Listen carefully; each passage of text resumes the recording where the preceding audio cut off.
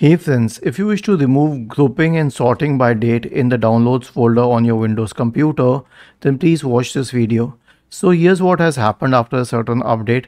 All elements in the downloads folder will be sorted by date, not by name but by date. So I think it's good, and it also shows the ones which were done today, the ones which were uploaded yesterday, and so on. However, if you don't like it, then click on sort and it would be on date modified by default. You can change it to name. You can change it, click on more, and you can change it by, let's say, size.